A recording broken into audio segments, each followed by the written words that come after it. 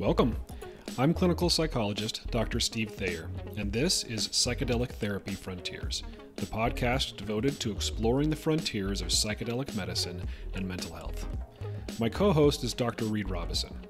Reid is a psychiatrist and a seasoned psychedelic researcher and clinician. Today, Reid and I are joined by Derick Moody. Derick is a physician's assistant with extensive experience in the use of ketamine to treat a variety of mental health conditions. In this conversation, we explore the many facets of the inner healing intelligence. We discuss its nature generally and the role it plays in psychedelic-assisted therapy specifically. We get into genetics, evolution, the collective unconscious, superhero movies, multiple selves, and so much more. Please enjoy. Welcome everybody near and far. Today we're with our experts, Dr. Reid Robison and Dr. Steve Thayer. And Derick, who the heck are and you? Myself. And today we're talking, I think, about one of the most important concepts of psychotherapy. One that's, I think, really interesting and kind of a broad topic. The idea is the inner healing intelligence. This comes with many names, and so I think to make sure we're all on the same page, let's just kick it off by trying to understand what is the inner healing intelligence. So, Dr. Thayer, what is this? How do you define it? How would you describe what this inner healing intelligence is? Yeah, I think this is not, at least in my mind, not a super, a very discreetly defined phenomenon. So I think in this conversation we'll kind of find our way to it together. Peel away some layers of it. Yeah. When I think about the inner healing intelligence, my mind goes back to my early education as a psychotherapist in humanistic psychology. So Carl Rogers was sort of the flag carrier, at least when I was learning about client-centered psychotherapy in particular. And his concept of self-actualization comes to my mind, that if as a therapist you give a client the proper supportive, warm, validating environment, they find their way to healing. So in my mind, the inner healing intelligence is this thing, this phenomenon inside all of us that, if given the right environment, will eventually walk us toward healing, walk us toward health and growth. The body has an innate capacity and even a vector of direction towards restoring health, homeostasis. It's our innate capacity to heal, right? Like when you get a cut or a scrape, the body knows what to do. In fact, I went out of town a couple weeks ago on vacation. This is a bit of a tangent, but a funny story perhaps. I was on the airplane coming home, and you know those trash cans in the airplane bathroom where you push it in and then it closes on you? So I washing my hands, use a paper towel, and I go to put the paper towel in the trash, and it's kind of an older plane, a metal lid. I was a bit scared of it pinching my fingers, so I pulled my hand back quickly, but the metal lid caught my finger and sliced through the fingernail, right through my nail, halfway through, and we're at, I don't know, 10, 20,000 feet, whatever airplanes hang out at these days, and I see this blood gushing, and then I, apply some pressure, and then I see things moving around. The nail, I couldn't really tell at the time, but the nail was loose. This is a bit of a gory story, sorry everyone. Warning. But then, I washed it off and I realized, okay, this is gonna be fine. But I was still concerned at home that night, the next day, of, do I need to go get this addressed? Do I need medical attention for this? And I sat with that, and I didn't seek it. Every day for 3-4 days, I asked myself the same thing. So I started Googling, like we do as clinicians. We look up the answers to our conundrums, and I saw that someone's advice, an ER doc who deals with this kind of thing a lot, he's just said, dip it in coconut oil 10 times a day and the body will heal itself, and do salt baths for your fingers. And so that's what I did, and I was kind of blown away that when I contemplated the urgent care for 5 days in a row, by 1 week out, I just knew the body is back on track, it doesn't even look that bad, nothing needed. So that was my inner healing intelligence of my fingers and fingernails in action. Well, and even just general medicine as a, everything you guys are talking about is natural, and then you bring up medicine, you're like, well, that's like the opposite of natural, is what that often feels like. But what medicine is usually aimed to do, and when they discover medications, is they're hacking into natural mechanisms. Whether we find some plant in nature that's having a natural effect on our just physiology, or we understand the physiology well enough that we're like, okay, if we can manipulate and tweak this little thing, then we can really take advantage of the natural systems in the human body to do healing. So yeah, like did the salt baths and the coconut oil heal the nail, or did they create an environment that allowed the body to do what it does, that knit that skin back together? Like if you break your arm, the cast isn't the healing agent. The cast, it puts things in the right order so that they can do what they need to do, knit together. Yeah, one of my favorite therapy kind of gurus, mentors, Irving Yalom, group therapy guru, who you probably know well from following his work too. I remember something he wrote that struck me about our role as healers, as therapists, psychiatrists, clinicians, is to remove the obstacles that are in the way of healing and create the optimal conditions, and then let the individual heal themselves. We get out of the way of the healing otherwise. Yeah, the phrase "trust the process" comes to my mind. Like, what process are we trusting? There are lots of different processes that are specific to therapy modalities, or like ideologies about how to live a healthy life. But I think when we're trusting the process, maybe what's common across all of these modalities and ideologies is this innate healing intelligence. And I like the word intelligence with the inner healing intelligence, because that implies that it knows something, right? Yeah. It knows what to do. There's an aim and a direction with that. You know, when you're looking about what to do, one of the most fundamental frames that we encounter in day-to-day life is, what am I going to do? What am I going to do with my life? And I think that's cool, because when we think of healing, and especially a lot of these metaphors are actual healing, cut, this is going to heal. But a lot of the healing that people want in their lives have to do with aim and direction. And that's where, when you bring up the idea of self-actualization, that this inner healing intelligence is relevant in regards to the concept of self-actualization. That's, what are you going to do with your life? Who are you going to be? And you had a quote, I think it was a good one, if you still have it written down and can share it, something like, like a seed knows how to become the tree. It has all the information, the intelligence inside of that to become what it needs to be. And so when you bring up the idea of self-actualization, for each individual, there's something in us that knows the direction, knows the path to becoming who and what you're supposed to be, which is similar to healing. Your being and your healing are kind of, there's a tremendous overlap there that's worth noting. Yeah, I like that. Well, happy to share this quote. I do have it handy still, although I don't know who said it.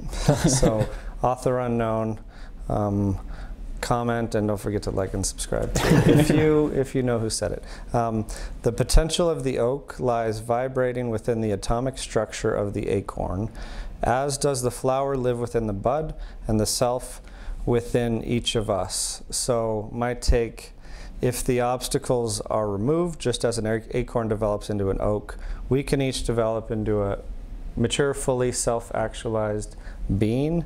And an acorn doesn't wonder what it's to become. It simply becomes a mighty oak tree. Right. And an acorn doesn't need to be taught how to become a mighty oak tree. It needs the right environment, the right support, and removal of obstacles.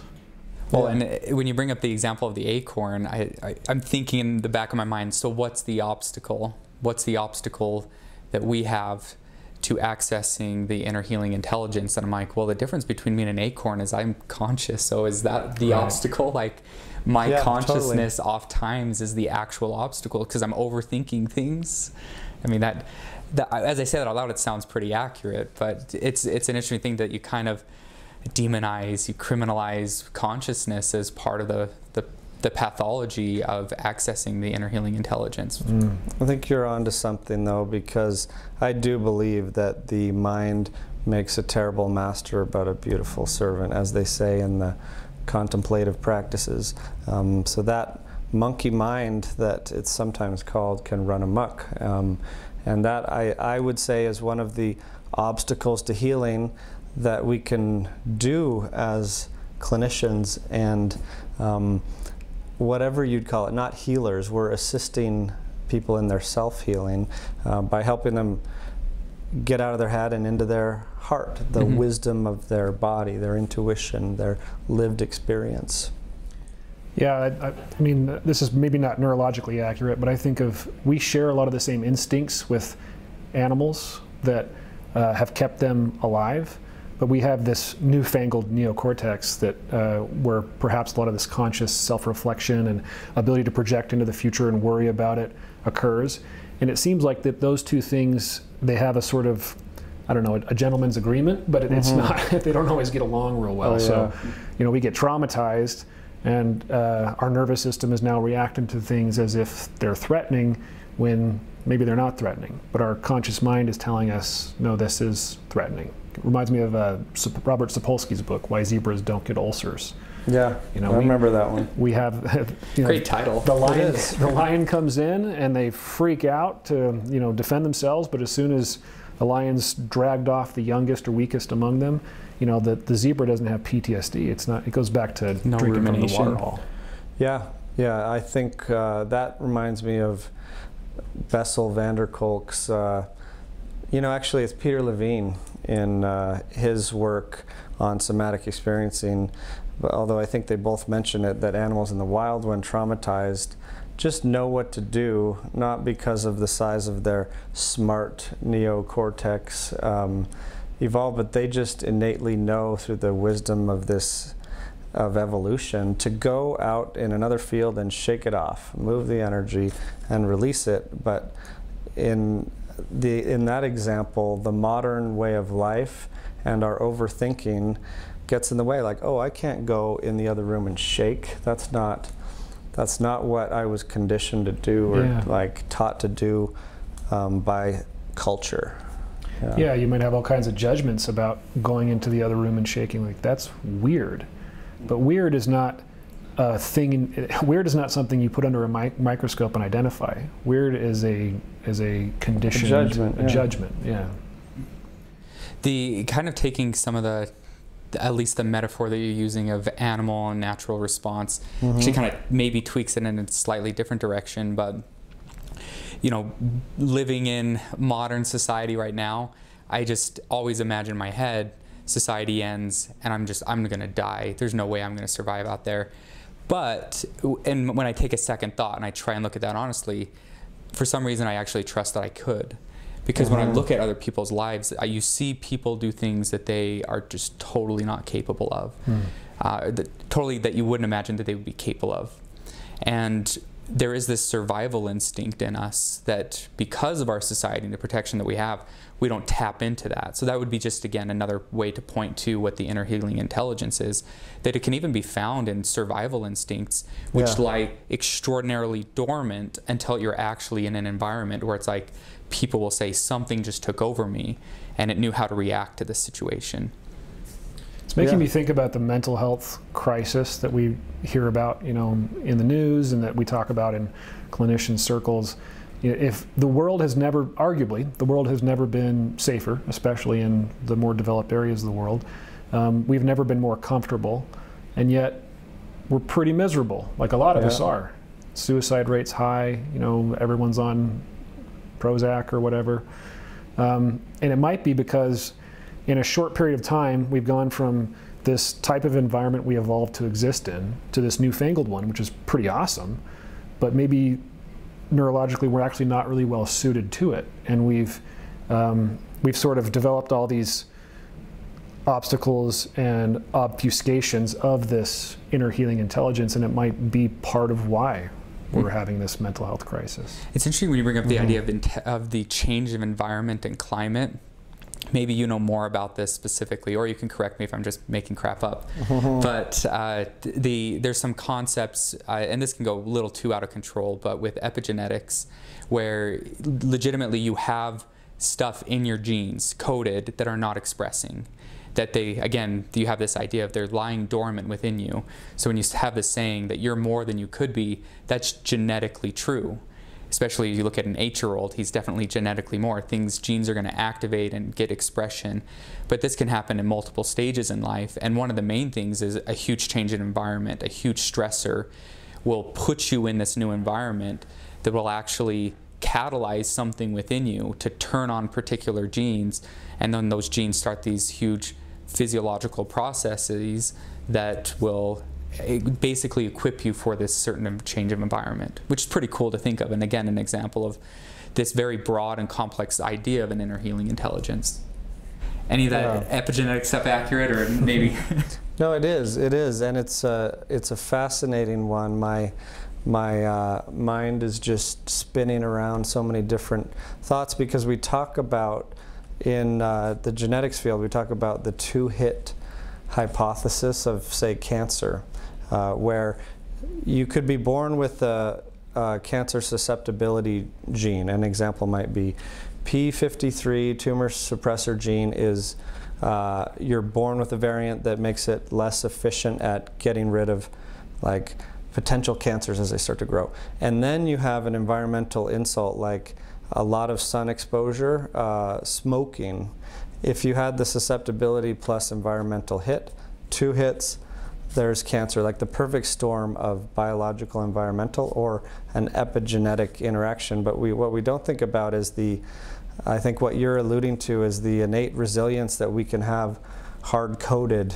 Even more strong is our evolutionarily wired tendency to survive and heal. And we don't think about how there are those innate superpowers that you can just unlock in the right conditions. Yeah, because it's hard to describe what this is. That was the original question, like, what is the inner healing intelligence? And so, to some degree, it's fun to point to some of these biological phenomena all the way down to genetic code, which is like so small we can't even really conceptualize that when you're really trying to think about what that actual matter is. So there's something material about this inner healing intelligence, which is a cool overlap, because it also falls into this other realm that's highly spiritual, where you can find manifestations of inner healing intelligence. I think when we were talking beforehand, we used the example of Black Panther, the movie, where in that they're using somewhat of this shamanic, quasi-psychedelic ritual for him to access something. So in this sense, it's this highly profound spiritual component for him to access this healing, inner healing intelligence. Well, what he accesses in the movie is his ancestors. It makes me think of Carl Jung's collective unconscious, that there's maybe something transpersonal inside of us that maybe is constructed of ancestral wisdom, ancestral connection. That if we get out of the way of, there's a lot of wisdom, in the past that can guide us toward actualization, guide us toward healing. Yeah, it's another example of how we talk about intergenerational suffering and trauma getting passed along, but there's also intergenerational wisdom and lessons learned through generations of experience, these kind of karmic cycles of existence. Well, and again, my brain goes right back to genetics and things like reflex. It's hard to conceptualize a collective unconscious, so abstract, very philosophical, spiritual idea to really wrap your mind around. But if it's this idea of that there's this intelligence or consciousness of the past that you can access, and you'll see a representation of that in Black Panther, where he's having a dream and talking with his ancestors. But we have the ancestors in us with genetics, like all of the things that it took millions of years to evolve to adapt to a certain environment are there within you. And sometimes you do have to step out of the way and just let that natural healing, those reflexes, that evolutionarily guided thing take place. That is a reflex to adapt to a particular insult and terrible situation, environment. I think about that sometimes in terms of the current situation we're in collectively. We're all in a bit of a hot mess as a society, like as a human race with the global pandemic, but also the world seems like it's never been so torn with rioting in the streets and political unrest. And I'm just looking at it like from the Western world perspective too. But along those same lines, I wonder sometimes if that's why this countercurrent of increased focus on our mental health, the psychedelic renaissance is coming back because collectively we have an inner healing intelligence too. Mm. Well, here's the puzzling question: is nature the culprit or the cure? Because I'm coming up with these examples in my mind where it can be both. Like, a lot of times we look at psychopathology as the culprit, like something natural occurred to respond to a situation, and that's where you're stuck in this mess. This would be, I'm all about movies. That's the only reason I'm here, is for my expertise in movie references. But Castaway, take that for example. He kind of has this psychotic relationship with a volleyball, Wilson, and I look at that as extremely healing and therapeutic. But then you can also contextualize that as pathological. It's like, oh my gosh, he's losing his brain. He's talking with a volleyball. That's insane, right? So it's interesting to look at this culprit and cure, and especially with, about like IFS, internal family systems, psychotherapy, that there's some interesting concepts there, I'm sure, that help. It's both, in my opinion. Is the obstacle is the path, in fact. And so from an IFS standpoint, or just let's look at parts work in general. If you have a strong inner critic that develops, we were talking about the ruminating thinking mind running amok. Say you have a strong self-critic, that could have emerged for a number of reasons. It could have emerged because you were heavily criticized as a kid and took that on, or it could have even emerged for the opposite reason. It could have been because your tribe was not honest with you and only gave positive feedback, always saying you're the best singer in the world, and then one day you go audition for American Idol and you make a fool of yourselves, and it's shameful, and you internalize that and take on an inner critic that protects you from that kind of shame again, as another end of the spectrum. But point is, once you have a strong inner critic, it doesn't help to yell at it. That will actually make it stronger. But a path forward is loving it back into the light. Like loving awareness of, thank you for protecting me from that kind of wound at a time when it was needed. But you know what? We've got this together. Let's reintegrate as parts. And see things for what they really are now. We don't need this incessant dialogue of putting me down to protect me from that shame, because we've learned some things along the way. I don't know, but what's your take on the parts and inner healing? It was making me think about like, what are the qualities of the inner healing intelligence? Like, how do we know when it's active versus our own monkey mind, like you're saying, or any number of these different parts that show up? Because from the internal family systems perspective, there is a capital S higher self that perhaps is synonymous with the inner healing intelligence, that has certain qualities about it, right? It's compassionate, it's aware, it's calm, all the C's. And then there are other sort of qualities of the inner healing intelligence, like it's emergent. It sort of just shows up out of nowhere. When somebody says, I just had this idea out of nowhere, that's kind of what it's like. And it's non-linear. It's not like, these are the 5 steps to activating your inner healing intelligence. And it goes this, then this, then this, and then you're at the top of Maslow's hierarchy and you're self-actualized. It seems to be more like it shows up with what you need when you need it, and it's not always going to be clear to you why it does. And I think a lot of it just goes to this aspect of a complete process. And there's going to be multiple players along the path here. You once, I think you said this once, that this is a phrase you like in psychotherapy. How is that working out for you? Maybe that's one of the ways that you can tell when you've reached the end of a particular natural, like this was a natural response that was designed to get me to this point. but now I have to let go and move on to something else in order to complete the journey and complete my healing. And so that phrase of how's that working out for you is usually a way of letting yourself know, like, you need to let go of this part of your journey and move on to the next step. And most of the time people, it's funny because there's like these individual points, but there's also this overlapping, overarching concept. So the inner healing intelligence takes place in both. It can be, hey, this fight or flight response was actually part of my inner healing intelligence to get me from this point to this point, but now I have to let go of that component of the inner healing intelligence to get to the overarching thing and in order to complete the process. Mm-hmm. I don't know if you guys followed that. No, I do. It makes me think of a couple examples when we're talking about this idea of the obstacle as the path, the only way out is through, and the awareness of different parts needed at the time. Makes me think of the concept that Stan Grof talks about, famous psychedelic physician, in terms of psychospiritual emergencies, or even a psychotic type crisis in one's life, or a complete nervous breakdown or midlife crisis, whatever it may be.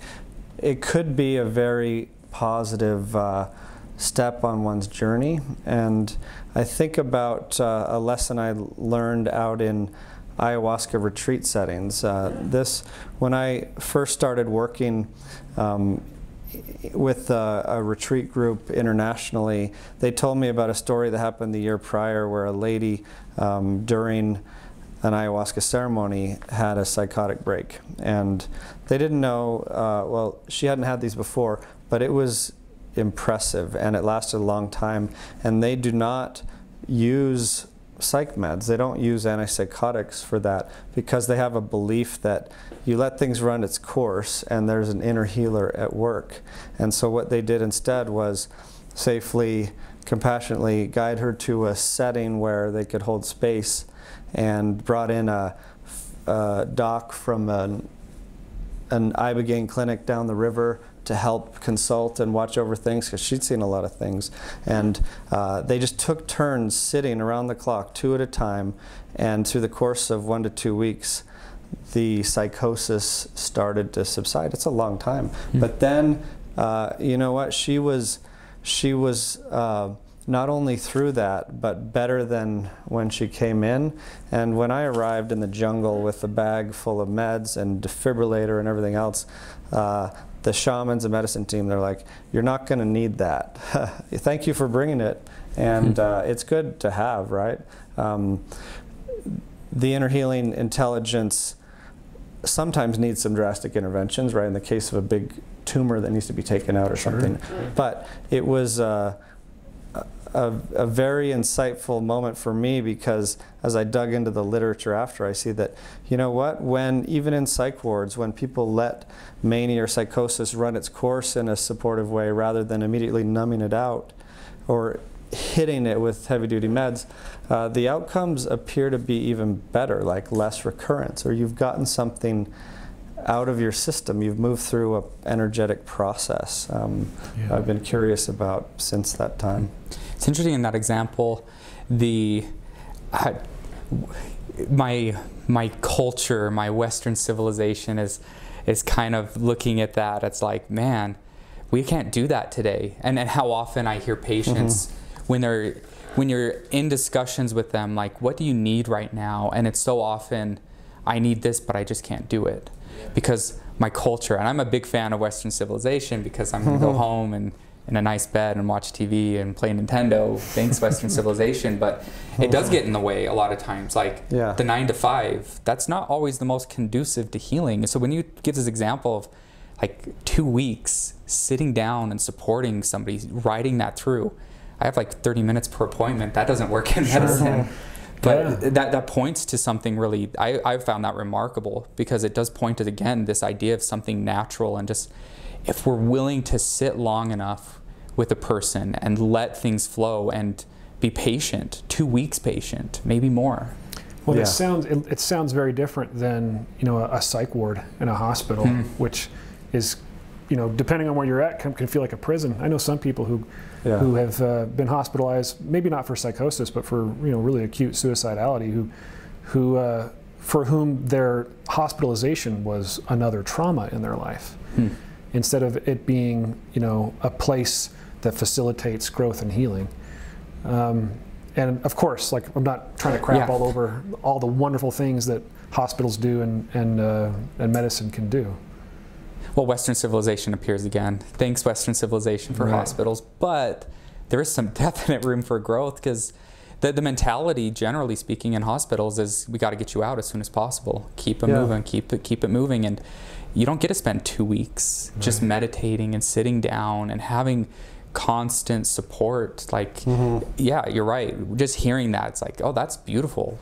Wouldn't we all wish for something like that? And but there are little ways of doing that, bringing it into our settings. Like, think of the power of a compassionate, loving nurse in a psych unit for someone's experience. Like, it could be absolutely game-changing to have one, like, beacon of light and hope in something like that. Or I used to work with foster kids and proctor kids, and I was struck by the data that showed that the #1 predictor of their success of getting through the traumatic upbringing they've had and getting on track towards meaningful, positive strides in life was not the medicines or the therapy I would do with them. It was the presence of a supportive other in the form of a mentor, or someone they could just feel their presence and support now and then, or feel some love, like maybe that lady did as she was being supported over a couple of weeks in her psychosis. I mean, I can't think of how many times I've done all my best psychological voodoo and ninja tricks to help somebody self-actualize, become aware, and heal, and maybe they get a little bit better, and then they get a romantic partner, and all of a sudden they're healed. Like, all of a sudden they don't need therapy anymore. It's like what they needed was connection and love beyond what I could give them in a therapeutic setting. I'm also I'm currently reading James Fadiman's book, The Symphony of Selves, and it's making me think more about the selves and the inner healer. And in there he talks about people with dissociative identity disorder, kind of maybe the most extreme version of selves at play. And he gives the example of this one individual who one of his alters, one of his selves, called Timmy, really liked orange juice. And the other selves were all allergic to orange juice. If they drank orange juice, they would get hives. But if Timmy was online and drank orange juice, this is a real person, like this happens, he wouldn't get hives. And I don't know everything about DID, but I do know that the power of belief to affect physiology is real. You have people with autoimmune conditions that get better when they have love and support. And you know, I'm not claiming that if you just you know, hold a crystal and drink kale juice and have a lot of love in your life that you'll live forever. But there's something to it. There's something to the power of belief. Well, and so the question that comes to mind is just like, what can we do to cultivate this? What can you do to cultivate this in a medical practice, in psychotherapy, or even at day-to-day home? Because like you said, this concept is so central, so powerful, and it works its way obviously into the psychological literature, and you can find ways of tying this into many different concepts that are found across religions, mainstream religions around there, because it's such a prominent idea that there is this internal healing intelligence. So how do you cultivate this? How do I get more of this? I want some more. You know what comes to mind for me is the fact that MAPS and their MDMA therapy research, they focus on this as a central kind of tenet of the therapeutic approach and the healing process, is get out of the way of the medicine and the inner healing intelligence. There's even an acronym that shows up in MDMA therapy called WAIT. Why am I talking? So really giving space for the inner healer, taking the time to let ask the client, prompt them, guide them towards checking in with themselves, help them find their intuition again, trust themselves, find the little wins, and just and all the while avoiding imposing your theoretical frameworks on the equation, right, or telling them what to do.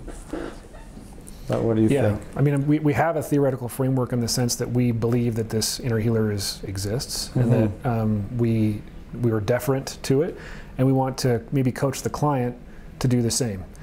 We coach the client to, I guess, explain the concept, of course, so that because they might be coming to us for answers. Hey, man, tell me how to get better. Tell me what's wrong. Tell me how to get better. And I will say that this, like guiding a session in this way, works really well for some and less well for others, especially the highly anxious people who want answers and want control. Yeah. But I think, you know, we want to coach awareness. We want to coach referencing inward. We want to coach mindfulness and curiosity. Beginner's mind. A big one. Yeah. And no, I think that non-directive communication is important, even though some might want to be told what to do, like you were saying. That is in general less conducive to inner healing intelligence coming on board. And I think you're good at that. From what I've observed, Derick, is just like, you might want to consider this, or how about we try this? And I like that approach too, is just suggesting to help them trust themselves. I like the I wonder question too. So if somebody, even if you could even use it if someone is saying, like, I need you to tell me what to do, and some clients find this obnoxious, and it's very stereotypically therapist talk, but you know, it seems like you really want me to tell you exactly what to do to get better. I wonder where that's coming from. So this is, you guys can kick me off later. So here's my Bible reference. I don't even know if I remember the story. It's either Elijah, Elisha. I always mix those guys up. Something about, there's a guy who's a leper. He's like a king. And he goes to a prophet and says, I want my leprosy cleaned. So the prophet tells him to go to like this dirty river and wash yourself in that, which is like this really obscure, why in the world would you do that? And I won't go into a whole Sunday school lesson on that. But the reason I wanted to use that as an example is I do believe that if you take a moment to sit with yourself and you ask yourself, what do I need? You can get an answer. And it may not be the answer that you were looking for, just like that's why I went to this weird Naaman example in the Bible. Go here, because a lot of times where we mentioned our consciousness a lot of times gets in our own way. We're looking for an answer like the clear end of all things. But sometimes it's just like something small. You need to go talk to your kid. Like that. And it's not until you do that that you're going to get the next step and the next step. Like, you have to trust in this complete process. And personally, I'd say one of the ways of accessing and getting down to that inner healing intelligence is by trying to let go and give yourself space to listen. So if I bring in a Christian example, I'll counterbalance with some Buddhism, and that's the whole idea of non-attachment and nirvana, because nirvana occurs once you have detached from everything. So you have to let go of your ruminations. You have to let go of this coping mechanism that was there for a time and wonderful, and be grateful for that, and let go of the next and the next and the next, and just let all that dissolve till you can get to that small, simple answer of just like, this is where I need to go next. This is that small next step in my process of healing. And I really believe people can get there, and that they have that. It's an awesome thing just to see. I love that. And if I could give one practical tip to work on that I like to remind myself to do, and clients as well, is setting a reminder somehow to check in with yourself, asking your inner healing intelligence, ask your nervous system, ask your body, ask your heart, what do I need? Checking in, like, what am I experiencing? But also taking it further, like you said, looking for that wisdom within you to guide your path. Well, you brought up safe environment. Like, when you're working as a therapist, one of your main goals is like, I'm here supporting you, giving you safety, because it's probably not very easy to get down to that level when you're just like, there's fire everywhere. Like, my house is on fire. Okay, let's meditate, take 10 minutes, sit down, figure out what do I do next. It's like there's that time and space. So a lot of what you can do, this may just be for like the lay person. How do I help people bring that out of them? That's where it's those, just be compassionate, be very patient. Yeah. I mean, validation, acceptance, and seeing people. Like, if you believe that there's fire all around you, then the parts of you that have kept you safe from fire your entire life are going to have the microphone. They're going to have the steering wheel. And good, right? Until they're self-defeating, because there actually isn't fire around you. And so they're hurting you in that way. So I think one of the most healing aspects, the most useful thing about seeing a therapist is you have somebody who's seeing you. I mean, they are completely there for you. You're not there for them. It's really hard to have a relationship like that in sort of your normal life. And it's an unconditional acceptance. Whatever shows up, I'm cool with. And so hopefully the idea is that those other selves that have been bracing and protecting and maybe self-defeating will get the message. Like, okay, we don't need to be on duty right now. And then it creates space for the inner healer to show up, or maybe other exiled selves to show up that haven't been able to speak. So, I mean, apart from it just feeling really nice to have somebody listen to you in a way that almost no one on the planet ever listens to you, apart from that, it's allowing those other things that obscure the highest self to take a break. And I believe that that's a common factor across just about any psychotherapy. Even if you were doing a more directed type of therapy, if you're a half-decent listener and validator, then you're going to activate that. Well, just as we can be critical of other people not being good listeners, we're not good listeners to ourselves. And so you can think about, like, probably the same way that I listen to my wife is probably a similar way that I actually listen to my own feelings and my own thoughts. And so some of those standard psychotherapeutic principles would be really good to internalize in our own worlds so we can learn to actually listen to ourselves, because I think that's something that you're actually modeling day by day in psychotherapy. This is how you listen to yourself. And as you do that, you're able to access more of the inner healer. I talked to a client about that very thing this morning. You know, they were talking about how they've always been told that they're a good audience, that they really show up for people, and that's why people like them, because you know they feel this person makes other people feel seen and heard. But you know, she herself is incredibly insecure, always afraid of being abandoned, and so we talked about being her own audience. How can she show up for herself the way that she shows up for others? Yeah, I like that. And the partnership analogy, I think that applies a lot to the inner healing intelligence, treating that kind of supreme self or that wisdom inside of us as a sacred partner on our journey through life, where if you just come in hot, yelling, barking orders, is not going to be received very well. And if it's a one-way street where you don't take time to listen, you're not going to get anywhere or anything out of the innate intelligence there.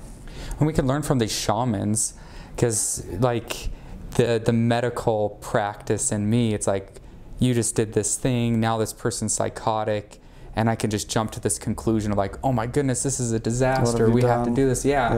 And you know, the subtle thing that's not being spoken by the shaman is he has this conviction and this belief in that.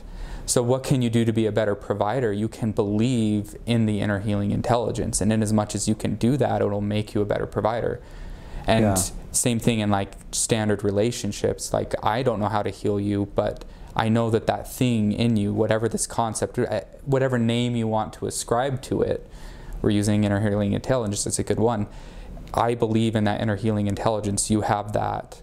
You'll find your way. I can trust in that process, kind of step back and just step back in certain ways, but be that person of support and compassion and presence in your life. Oh, I like that, because you can only take someone as deep as you've gone yourself.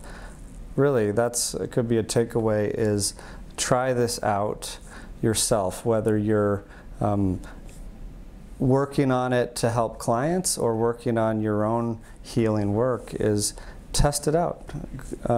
Take the time to listen to yourself and see what happens. Yeah.